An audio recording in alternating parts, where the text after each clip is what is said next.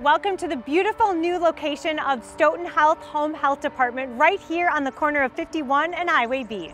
Victoria, tell us about the exciting news that Stoughton Health has to share about this new beautiful building. Sure, Stoughton Health was gifted this building from McFarland State Bank, and we are now housing our Community Health and Wellness Center in this building, and we also have our Home Health Department that is housed out of here as well.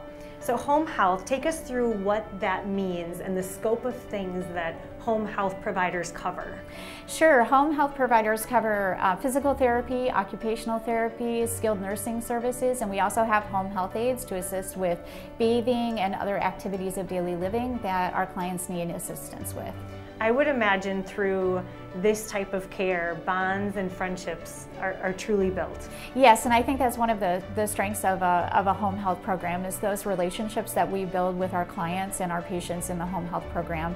When you are actually sitting down at someone's kitchen table, or you're sitting across from them on a sofa, or you're sitting in their bedroom and you're talking to them about some of their most intimate needs and what their cares are, you form a bond with that person that lasts for a very long time. Absolutely. Now, during this COVID-19 time, obviously there's a risk with coming into contact with people, but it's still a service that you need to provide. How are you and all of the providers really making sure that everybody is the safest that they can be?